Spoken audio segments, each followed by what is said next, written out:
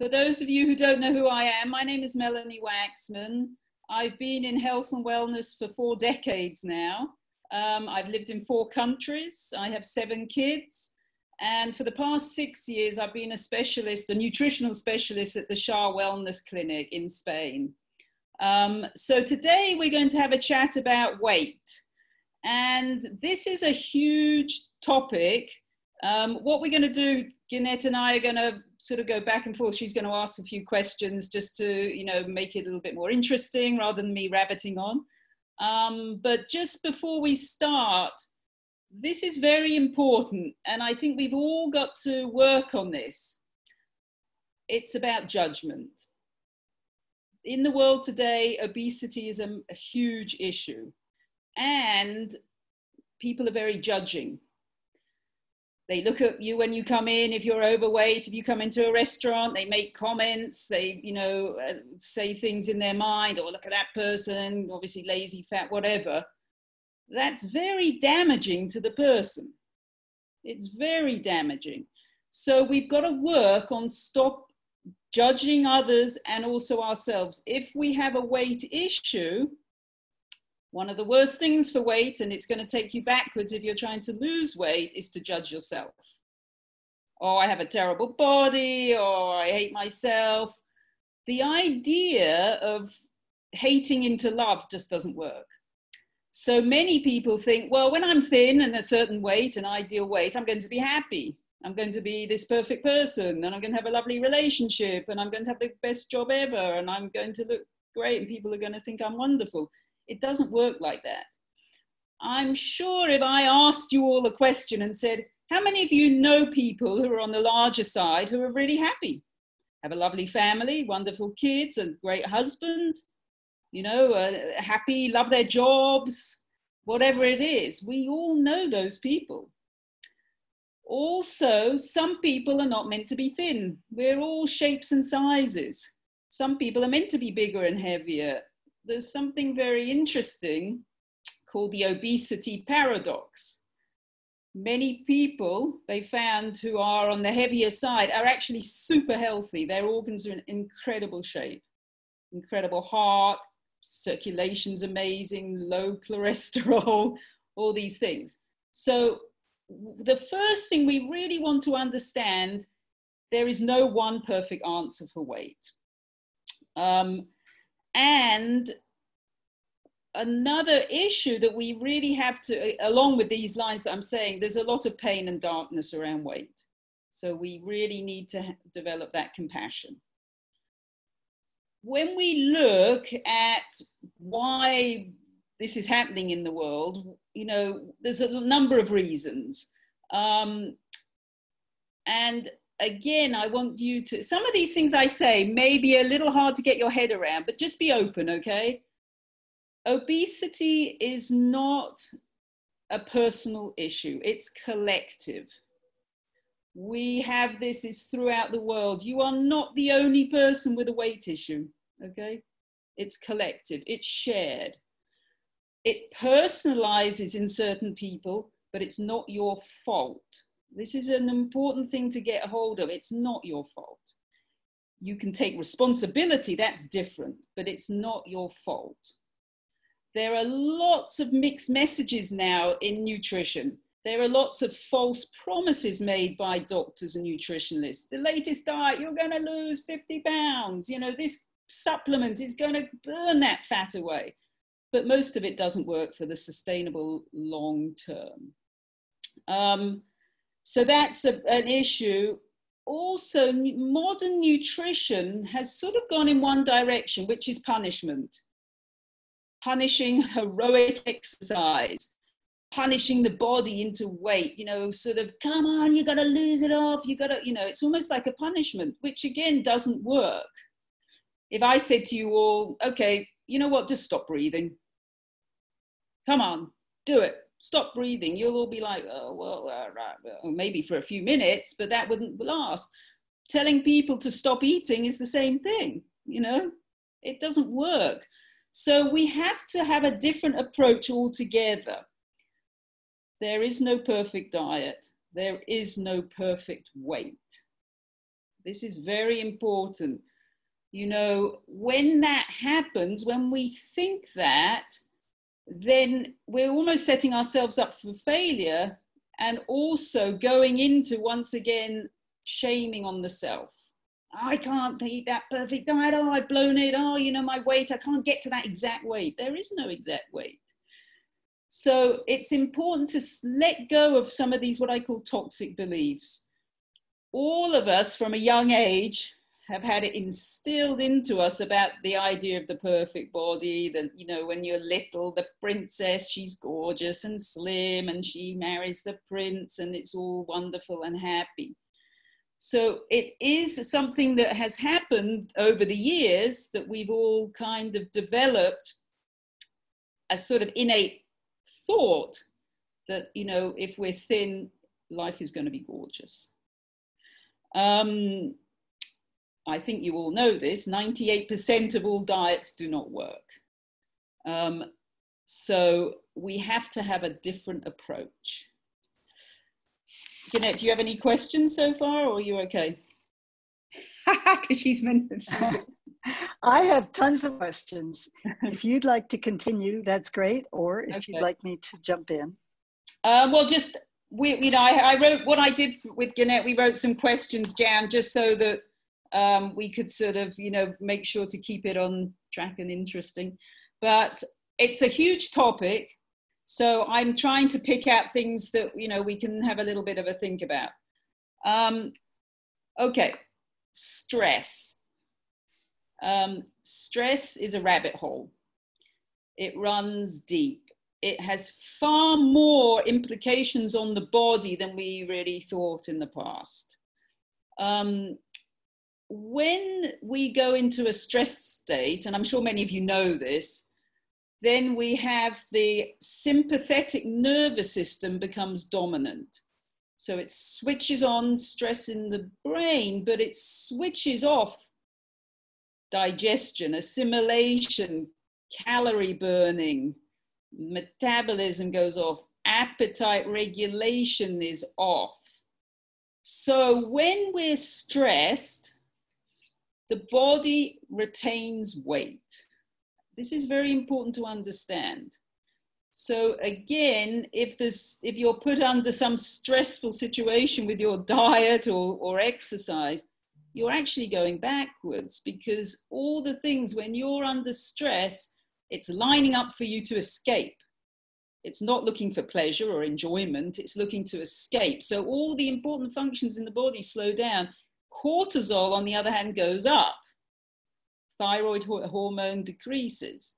So when that happens, there tends to be fat starts to get stored around the body. Fat is increased, actually.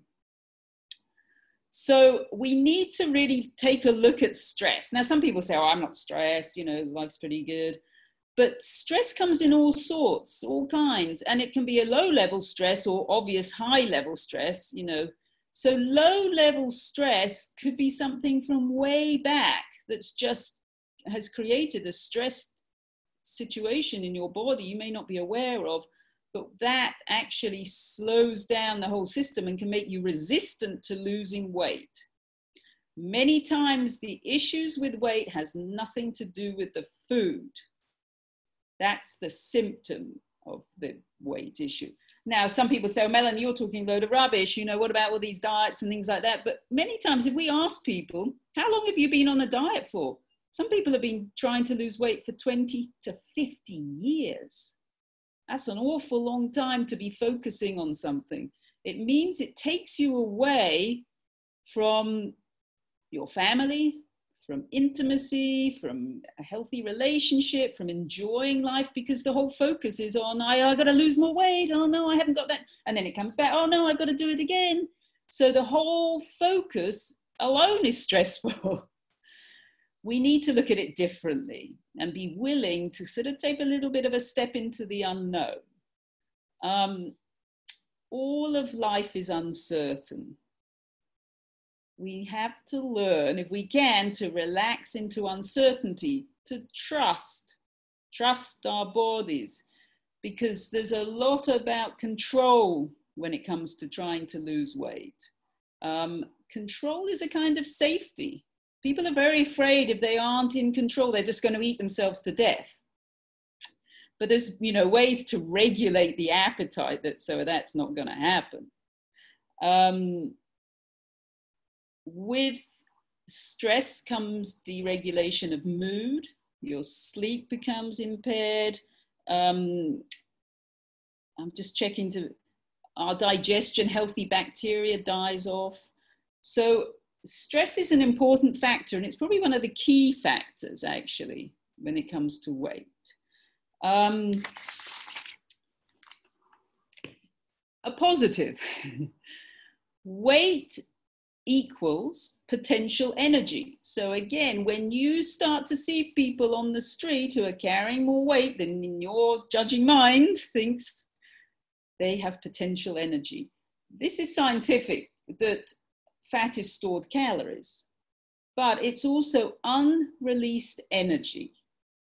So this unreleased energy could be directed in many ways.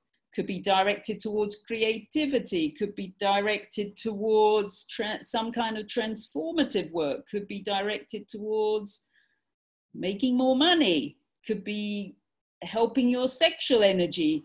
This is just energy stored, almost like stuck, that just needs to be released. So when you feel empowered, then your metabolism is also empowered. So personal power equals metabolic power. They go together. So it's, you look at the person and you say, okay, they have energy to liberate. It's looking at it in a very different way, but very positive. I want to talk a little bit. Let me just have a quick look. Okay. Let's look at a little bit about healing. Often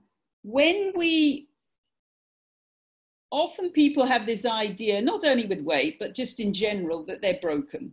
They need to be fixed. This is another toxic belief that we have to let go of. People are not broken. They don't need to be fixed.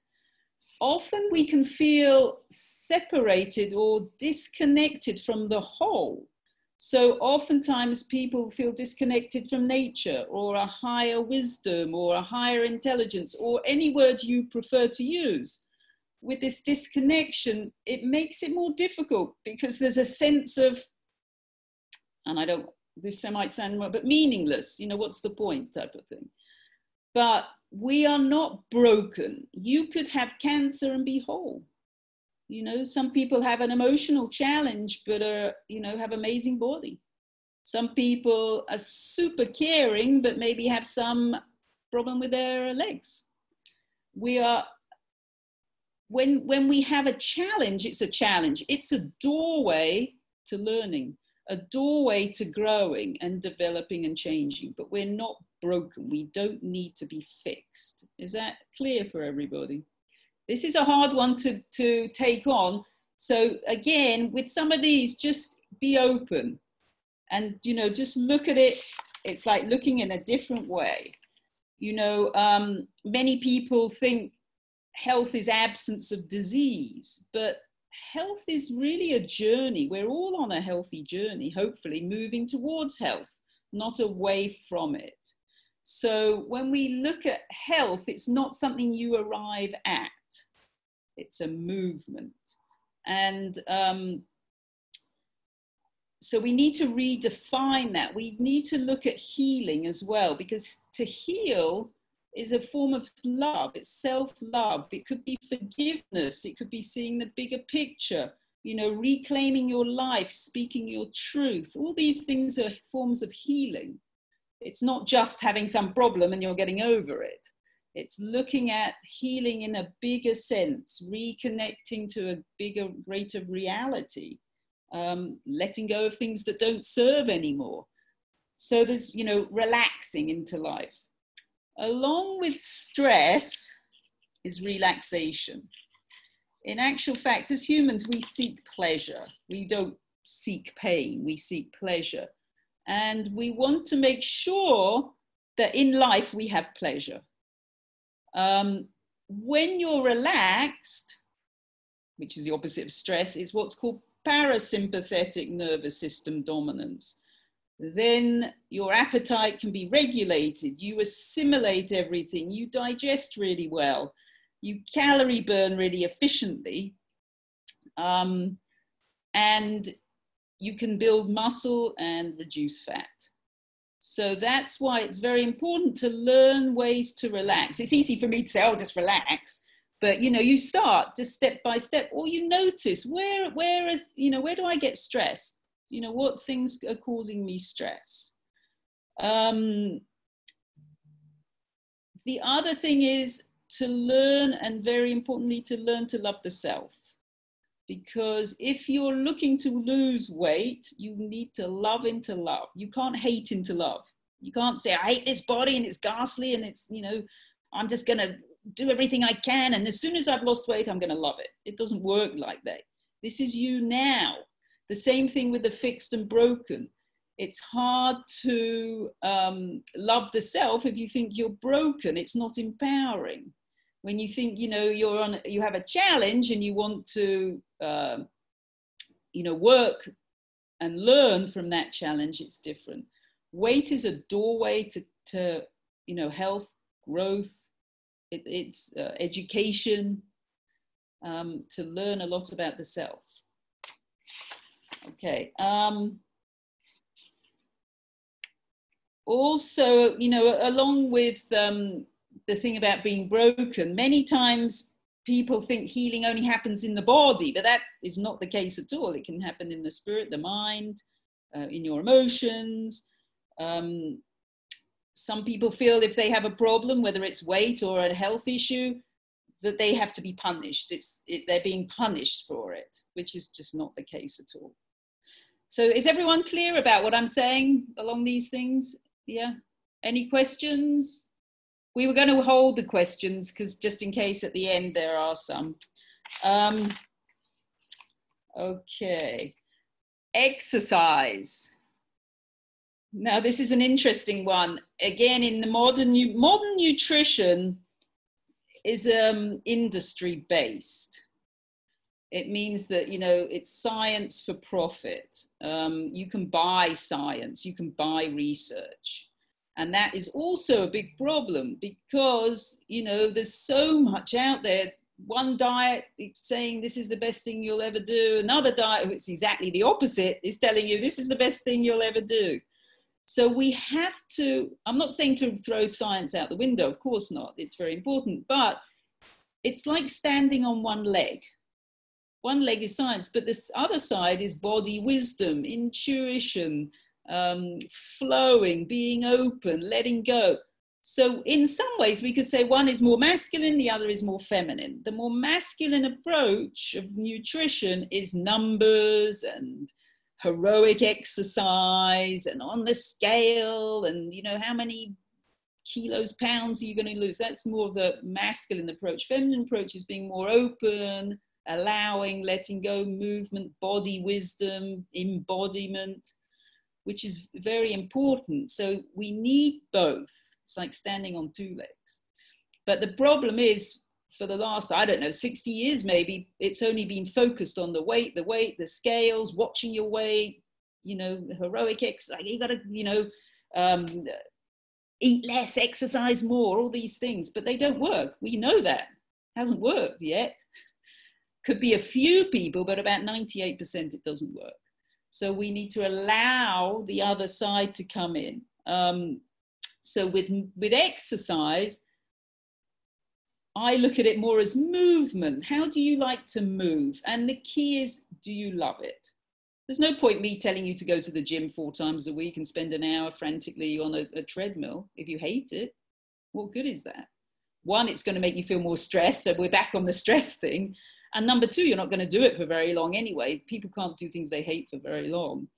But movement is important. Humans are built to move. We're built to be upright. If you imagine when you're a child or you have grandchildren or children, then he's struggling to walk and they're really struggling to be upright. We're built upright and we're meant to move most of the day, which, you know, in the modern world is not happening. But it's movement rather than exercise. So what you want to do is find something you love. Even if you start with 5 minutes a day, could be putting on music and dancing, could be, you know, going for a nice walk, it could be spiking or some yoga or some stretching, some kind of exercise that you love. And you start slow and you build up, because again, if you go too gung-ho and you're not keen, it's not going to last. But many people find when they start slowly and build up that they actually really enjoy it. And also it's about how you feel. So, you know, it could be gardening, could be Tai Chi, could be cleaning. Some people love cleaning, but it makes a big difference. The more we can move, the better it is for our health and weight. Okay. Now there are some things that we can do that are very simple, but they take practice. Often the simple things are the most challenging. One of the best ways you can start on your journey to sustainable weight is to slow down.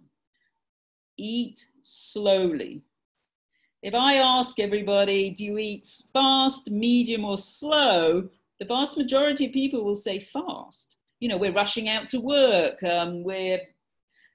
You know, time in the office is short and we only have we eat at our desks really quickly. Some people just stand up to eat and they rush around. When you do this, it becomes stress.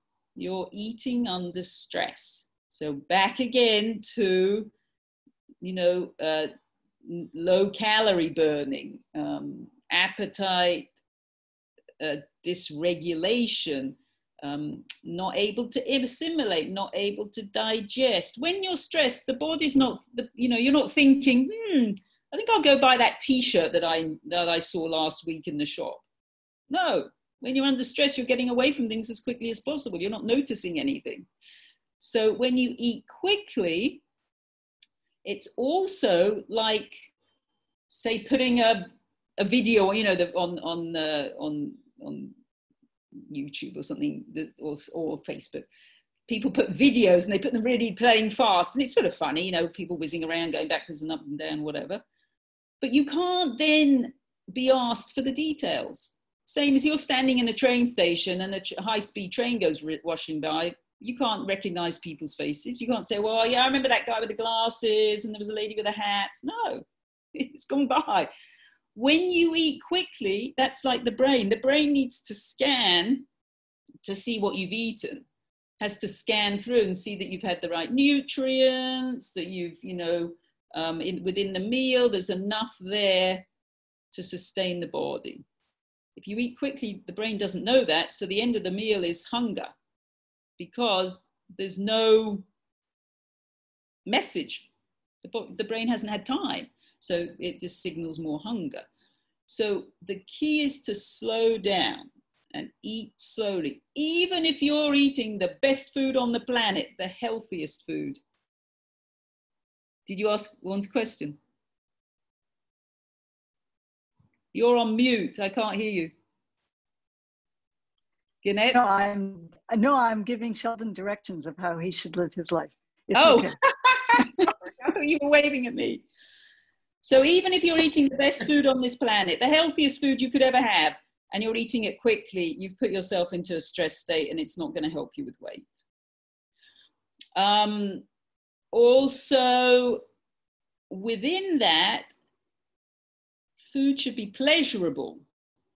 Now, from birth, we're all hardwired to seek nourishment, which is a higher level than nutrition, but I'm going to say nourishment for many reasons. When you're a baby and you're born, you feel cold, you want food, you want to sleep, you're hungry, you want to be nourished, you want whatever it is.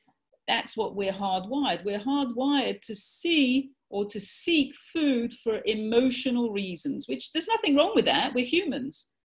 You don't want to unemotionally eat food. You want to enjoy it. Food should be a pleasure. That's very important because many people see food as the enemy.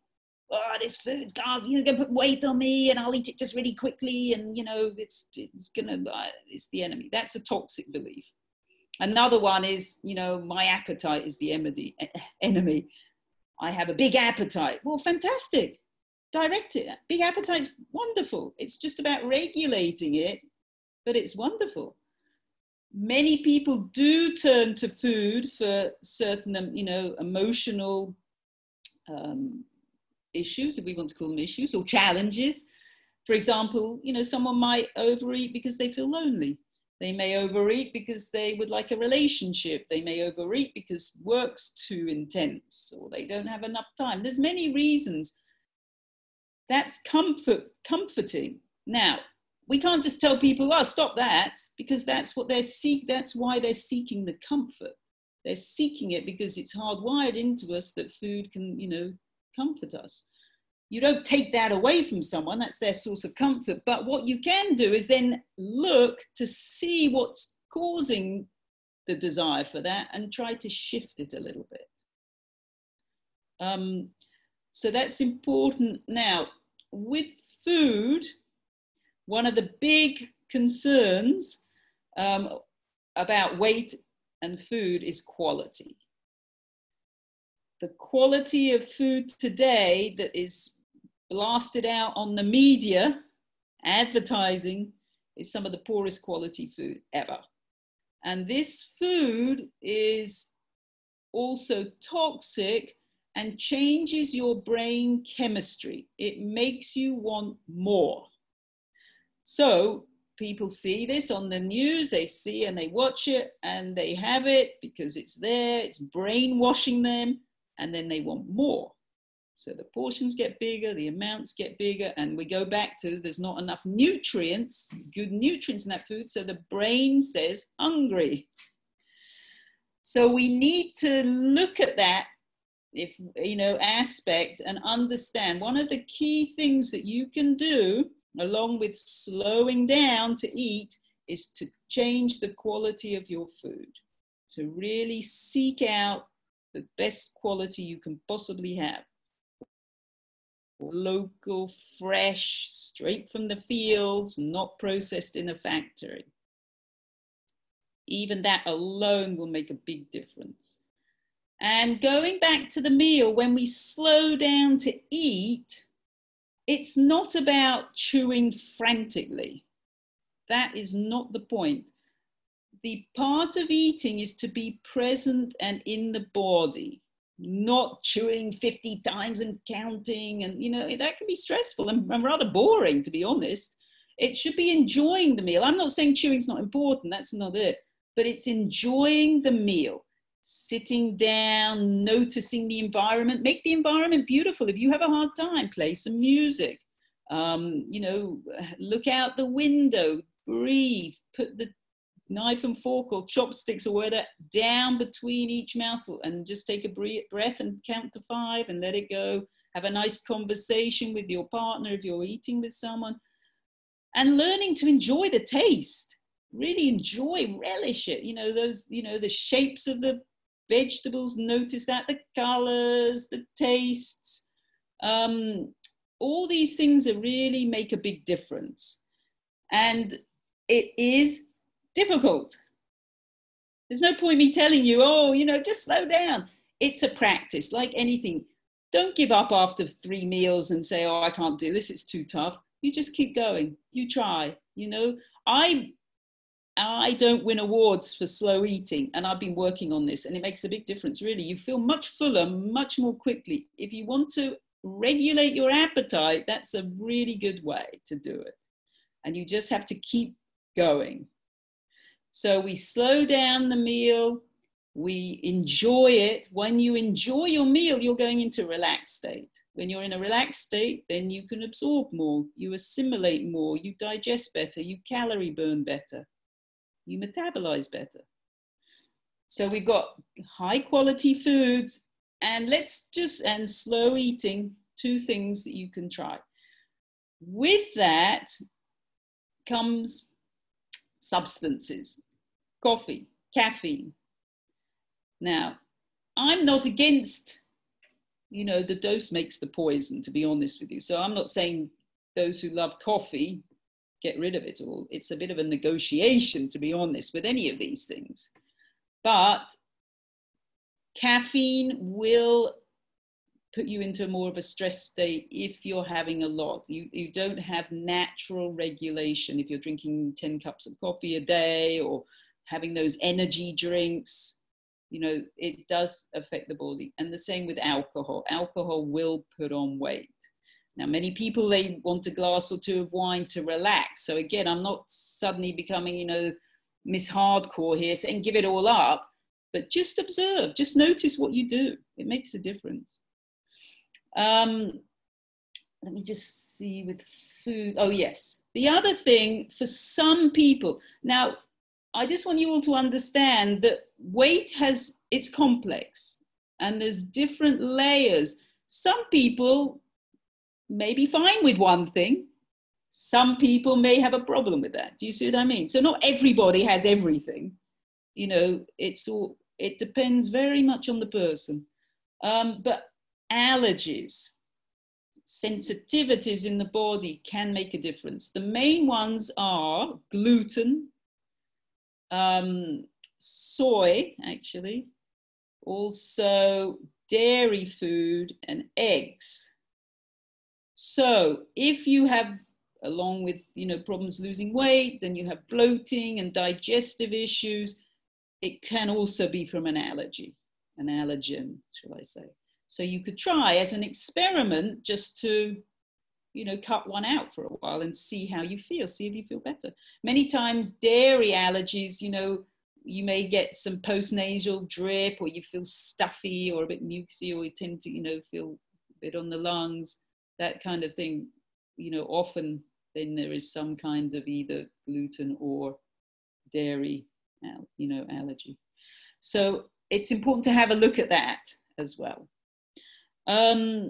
Everybody okay so far?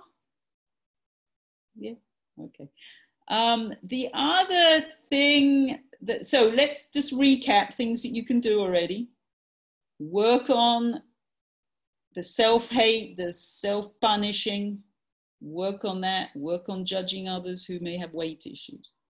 Slow down to eat, enjoy the meal, enjoy it. And move, if you can, as something you enjoy.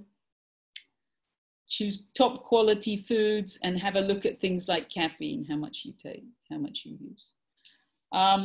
Now, another interesting one. Now, by the way, you can try one of these things. You could just say, okay, let me try eating slower. You don't need to suddenly do everything, because that can be a bit overwhelming, but you can take 1 or 2. The 2 main ones I would do is eating slow and the quality of foods. And then the others too, of course, but if you just wanted to pick 1 or 2. The other thing that's very important to look at is what we call the circadian rhythm with regards to nutrition. I don't know if you've heard of this. This is our sleep-wake cycle. The body, we're part of nature. We can't separate ourselves. Some humans want to, but we actually are. And this is the reality. We are no more or less important than a blade of grass in the natural world. We're all as important, but we're not any more important. So the more we're connected to nature, the better it is. And the sleep-wake cycle is really understanding how humans follow the nature of the sun. So in the morning, when we wake up, our metabolism starts to wake up. At lunchtime, let's say between 11 and 1, our metabolism is at its most active.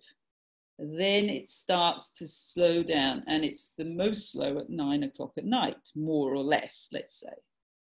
So it stands to reason if you're trying to lose weight, you don't want to skip the breakfast and the lunch and then start overeating in the afternoon and have a big dinner.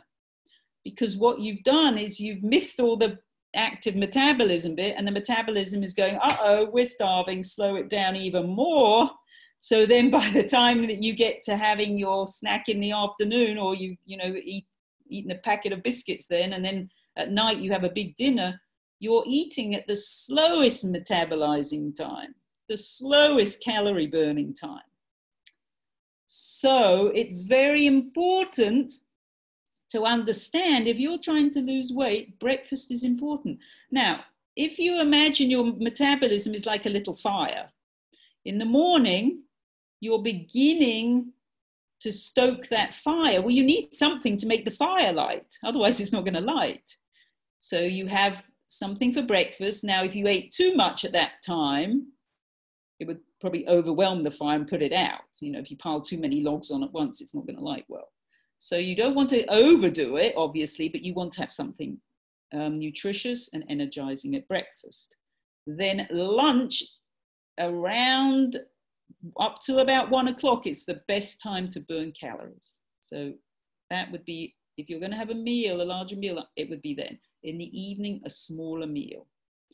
Walking after each meal, even just a nice stroll for 10 minutes, can make a big difference. Can really help with calorie burning and metabolism. Just it doesn't have to be some frantic power walk. Just a nice walk, that helps too. So that's very important. And then, I'm sorry if I'm giving you all this information. I hope that I'll go through it again just to remind you.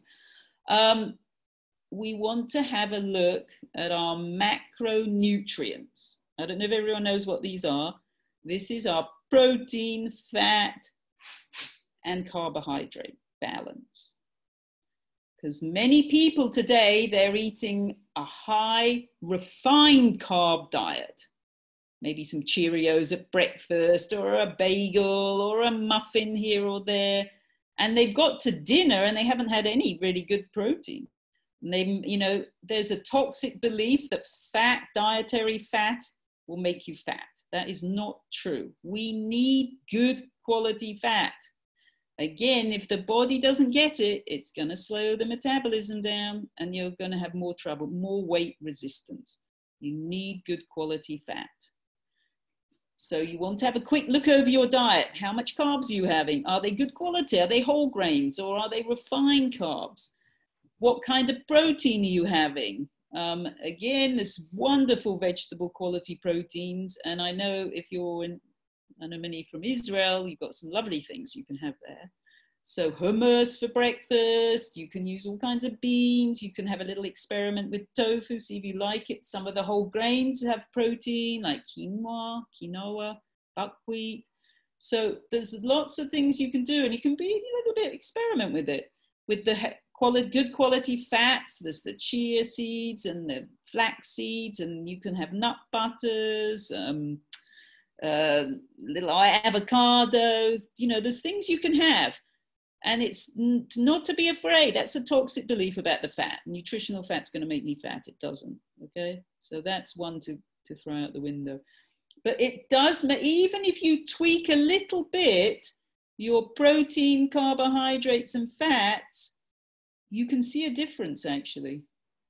So that could be, if you know that you eat tons of whole grains and very little of the other, you might need to shift it. You may need to change it. If you eat a lot of refined carbs, you may need to obviously change to whole grains, but not too much, because you may have become resistant. The problem with, refined carbs, it makes you more insulin resistant. We need the fiber, because the fiber helps to balance your sugar levels. Also, of course, when we use more fresh foods, quality foods, they're what we call anti-inflammatory. So it's a sideline and very important for the body. So, that's a nice win-win. Okay, let me see. So we got the breakfast. So that's pretty much it. I can obviously go into more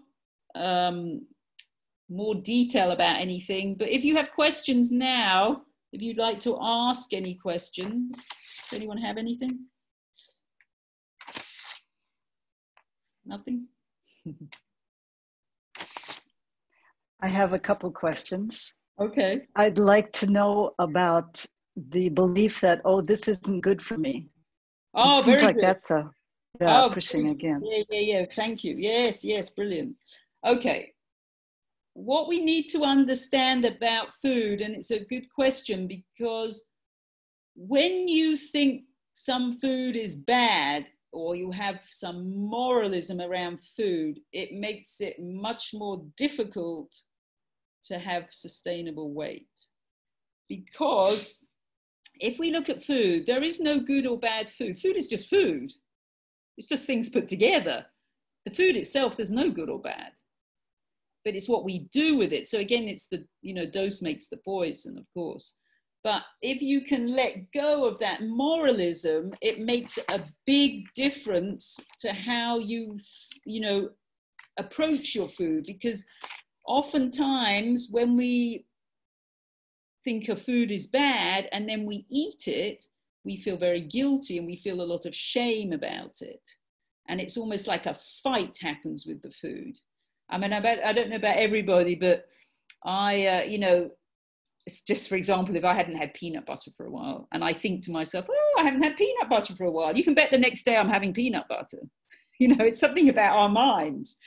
So the more you can let go of judgment around food, I'm not saying all food's great and you can just eat whatever you want, but it's to understand it's not good or bad, it's how we think about it. And also, like I said, the dose makes the poison.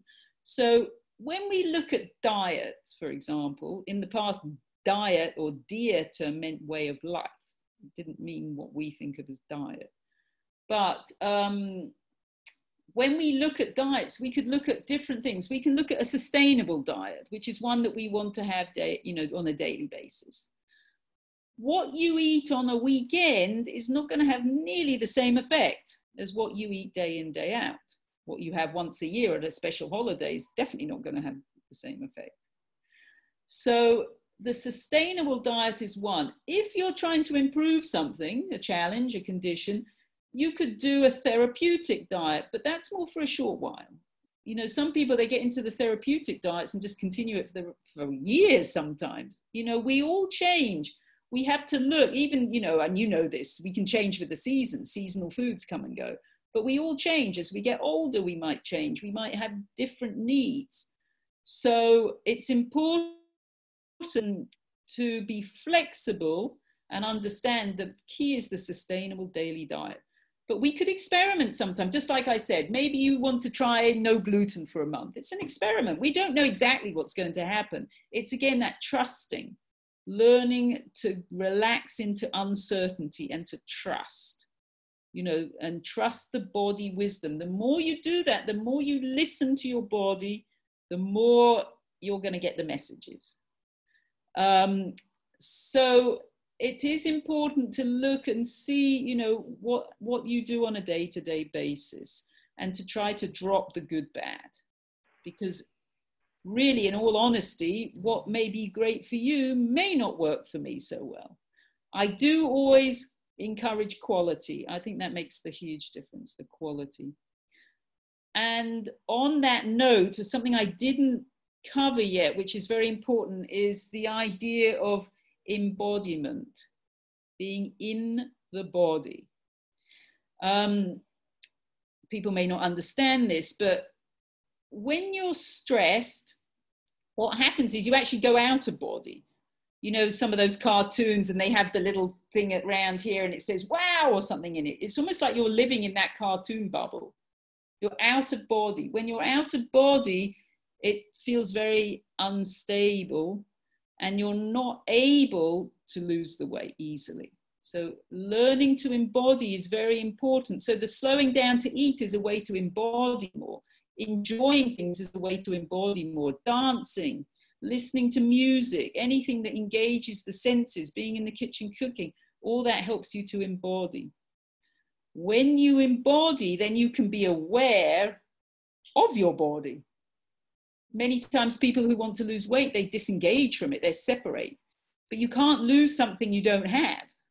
So if I said to Gannett, you know, Gannett, I want you to lose that $100 bill. If she doesn't have a $100 bill, how can she lose it?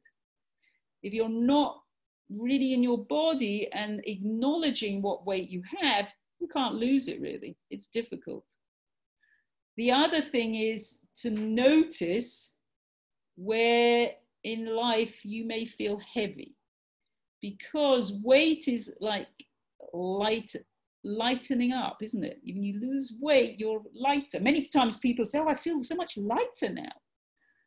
But the heaviness can be somewhere else, could be in your job, could be your relationship with your children, could be your, you know, you're not using your creativity. Any of these things can create a heaviness, not expressing how you feel, not forgiving from the past. When you forgive, it doesn't mean that you approve, but it means you can forgive. It's very, very lightening for people. So that's also something to look at. What parts of life do I feel heavy? Because that's about weight, is being heavy too. So learning to embody is very important. Even walking barefoot outdoors, it's fantastic for that. 2 more questions. All right. One, someone asks, what if you're not hungry at breakfast? And continues, do we, I'll just read the rest, do we eat 3 meals a day? And what about snacking between meals? So that's all one question about hunger and how many meals and snacking. Okay. And the other question is about obesity in children. Okay. So the thing about the rhythm, obviously, yes, some people, they're not hungry when they first wake up. So what I would suggest is to do something first, maybe have a nice tea, and then, you know, maybe in an hour have something. Ideally, it's 3 meals a day. Snacks, if you have snacks, really a healthy snack, and it shouldn't replace the meal.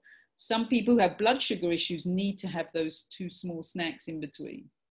If you can go without that, that's fine too. But 3 meals a day. Now, there's a big thing about the intermittent fasting. I've noticed men do better with that for some reason than women. But just be careful with it, because it can make you more weight resistant. A couple of things along with that, because I'm just thinking about it, is that you might want to also get a blood test, just because many people today have thyroid issues, sluggish thyroid, and that really makes it difficult to lose weight. Also, pre-diabetes or insulin resistant or diabetes is another health challenge that can make it more resistant for weight. Medications too, antidepressants, make it very difficult to lose weight. Also steroids, of course. So any of these things, it doesn't mean it's impossible or, you know, oh, that's a disaster. It's just to acknowledge that and to be aware of it. And the question about children, again, this is not pointing a finger. If a child has a problem with weight, we have to talk to the parents. We have to look to the parents, because the child is following the parents. Children are extremely observant, but they aren't good at interpreting. So it doesn't mean the parents might be trying really hard with the food, but if there's some stress in the house, it could be that. Could be some stress at school, you know. So it's important to talk to the parents first about it, or to, you know, really have a look to see if there's, you know, was there a divorce, or did a grandparent pass away, or something that could be causing stress to that child. And of course, the diet, you know, to make sure that the diet is healthy for the child, because that will make a big difference. One of the researchers say that between the ages of 0 and 21 is when we develop our fat cells. So if you have trouble with weight during that time, it can be a bit more challenging to lose weight later on. Okay, but again, it doesn't mean any of these things, it doesn't mean it's impossible, you know, or hopeless. We all have different different challenges, and weight, there's many layers and many different ones. So everybody is unique. Everyone is different. And skipping breakfast altogether, fasting in the morning, what do you think? I think that's not a good idea personally, because that's when your metabolism is waking up. So I would suggest that thing, like if you have a hard time, I don't like to eat when I get up immediately. I usually hike with my dogs first and then I have something. So, you know, even if you can have something in that in the morning time up until about, even let's, you know, up until about 2 is when your metabolism is the most active. Now, if you're really happy, you're happy with your weight and your energy is great and you feel great and breakfast is not your thing, well, we're not going to fix something that's not broken. You know what I mean? So, you know, it's just if you're trying to lose weight or, you know, yeah. Anything else? Anybody has questions? Wow, I do. Melanie, it was great. Yeah, I do have a blog. It's Melanie Waxman at blogspot.com. And if anyone is interested in a session, you can let Gannett know and she can let me know, because I can do online sessions with people. Melanie, for someone who's in their mid to late 70s and is very active, and is there still the same need for the same consumption of calories, or can they get by, like you say, 3 meals a day? I'm having a particular hard time having even 2 meals a day. At 6 o'clock, I have no appetite. I just put the plate in front of me and I fill it up, a small plate, and I try to eat it. I'm not really enjoying it. Do you have do you have a problem with weight at all? No, I don't. I'm very thin. And I'm very active and I have a lot of energy. But I eat a lot of 11 to 12 until 2 o'clock, and then that's it. My appetite is nothing after that. It's very hard. Yeah. I think that's okay. What I would suggest is maybe if you could just have something small at night, just to keep, you know, because you don't want to get too thin. Rice cakes and some protein. Or, you know, a little veg, or, yeah, you could have that with some, you know, vary it. You could have that with a little protein. Vary it, yeah. You know, a little bit of veggies if you can. Because I exercise early in the morning, so I really need to have something at 6 o'clock. I don't eat before I exercise. No, that's excellent. If you're perfect, and you're exercising and then having a nice lunch. But then I would make sure you have something in the evening, okay? And you don't want to get too thin, so, you know. Soy yogurt. Yeah, you could have that. I mean, you know, some berries. It depends on, you know, some people have a big thing about fruit at night, but some people are fine with fruit at night. So you just have to find what works for you. You know, because I personally can have fruit at night. I have no problem with it. I can eat raw salad at night, no problem. But some people, they're sensitive and they have a hard time. So again, we have to learn our own body wisdom, what works for us. But you know, at your age, you still want to make sure that you have enough good nutrients. So, you know, make sure you're drinking enough. Peanut butter. Yeah, that's good. You can have peanut butter. Yes. Yeah. Okay. Yeah. And just to, you know, with weight, if you're slim or too thin, it has a similar effect. You want to have, you know, make sure you're having regular meals as well, okay? Yeah. Okay. All right. Anyone else? All right, Melanie. I think, and I'll answer, Gretchen. I was just going to say, just to remember, we all have a story, and our story has brought us to the very point we're all sitting here today. And that story is important. So we want to have a look at it, not with shame or, you know, regret, but more just to say, you know, history, that's a story. That's what it means. It's his story. So just everybody is on their journey. It's more difficult when we have loved ones, when their journey is not how we would like it to be. So it is more of a challenge. But what you can do is just to be grateful before your meal. You know, thank you for this wonderful food that I'm so fortunate to have. You know, thank the farmers, or, you know, thank that you have a lovely family, whatever it is in your head. You don't have to do it out, in your mind. That actually helps us to feel more relaxed. But just sitting. And Melanie, thank you for a wonderful talk. Okay, so she's telling us to go. All right, it was nice to meet everybody. It's wonderful, Melanie. It's such a pleasure. Do you send me this tape? Yes. Okay. Have a great day, everybody. Good to see you, Melanie. It's wonderful.